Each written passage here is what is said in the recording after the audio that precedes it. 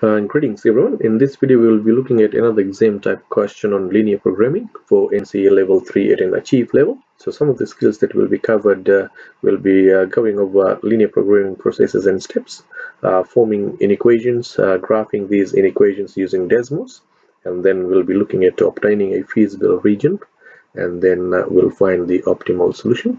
So to achieve, you will need to demonstrate any two skills. So let's look at the example.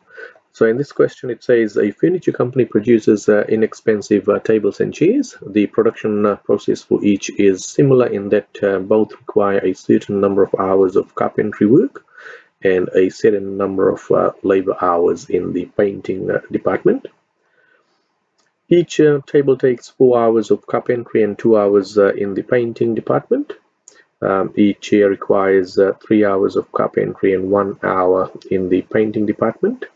During the current production period, 240 hours of carpentry time are available and 100 hours of painting is available. So these are the maximum number of times it's available. And then it says each table sold yields a profit of $7 and each chair produced is sold for a $5 profit. So the question says how many tables and how many chairs the company needs to manufacture in order to reach the maximum profit. So what we need to do first is we need to define the variables. So in this case I'll say let x be the number of tables that are manufactured and y be the number of chairs that are manufactured. So what I have done then is using the variable x for tables and variable y for chairs, I've created this table. It's easier to look at the two constraints we were given. One was carpentry. The number of hours available was 240, and painting, the total number of hours available was 100 hours. So I've got this total here, and then 4 hours of carpentry work, so 4 over there, and then 2 hours of painting for making tables, and then chairs 3 hours of carpentry and requires 1 hour of painting. So it's very easy to create this table.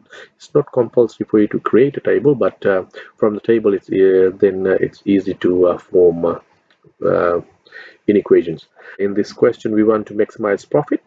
So each table sold yields a profit of $7. So it's 7x. X is the variable that denotes a table. So 7x plus 5y. Very easy to form this objective function, and then we will use this information to create the inequations. So for carpentry we've got 4x plus 3y is less than equal to 240. Remember, 240 hours is the maximum carpentry time that's available, so they can use 240 or less.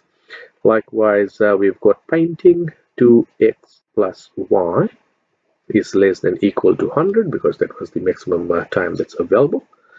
And then non-negativity constraints, we have got x is greater than equal to 0 and also y is greater than equal to 0. What this means is that they cannot produce negative number of tables and chairs, so it has to be at least 0, means 0 or more, none manufactured or more.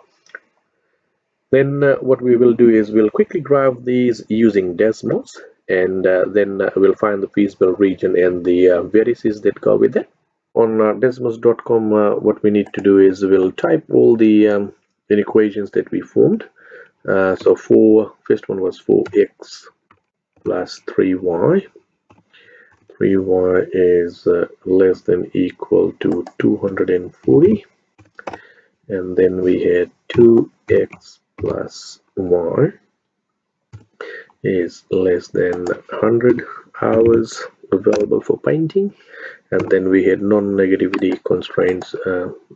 X is greater than equal to 0 and y is greater than equal to 0. Now once I've got those then we can quickly zoom out to see the feasible region.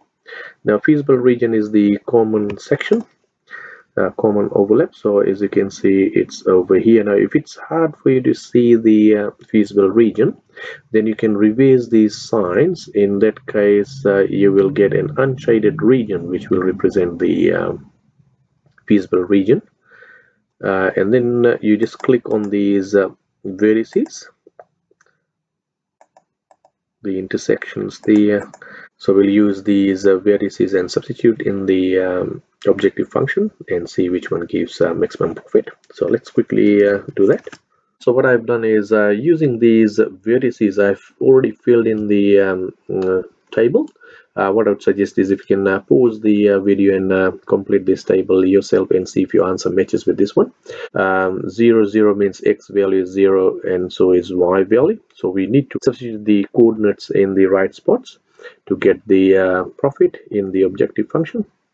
So you can clearly see that what I've done was, for example, if it's 0 and 80, so x value is 0, so 7 times 0 plus 5 times 80 gives you 400, and likewise I fill the rest. And it's pretty obvious when you look at this. You can see that the maximum value here is 410, so maximum profit is 410, and the way we can obtain this is by having x value of 30 and y value of 40. And remember, we have defined x as number of tables that needs to be manufactured, and the y value was defined as chairs. So we need to write a sentence describing that. So if furniture company needs to manufacture 30 tables and 40 chairs, this will give them a maximum profit of $410. So you can clearly see here, guys, it's pretty straightforward. If you're using Desmos, it's easier to use shading out to see the feasible region. But either way, you will still get the same vertices, and then substitute in the objective function, profit objective function, and then see which one gives you maximum, and then write a sentence describing how many of each they need to manufacture, because that was our first question. If you don't have the Desmos calculator, then you can do it on a graphics calculator. You can find the points of intersection for these lines, or you can solve it simultaneously. You will still end up with the same solution. To achieve, you will need to demonstrate any two different skills. Now in the next video, I'll do part B, which will lead to excellence. I hope this helps. Thanks for watching. I'll see you guys in the next video.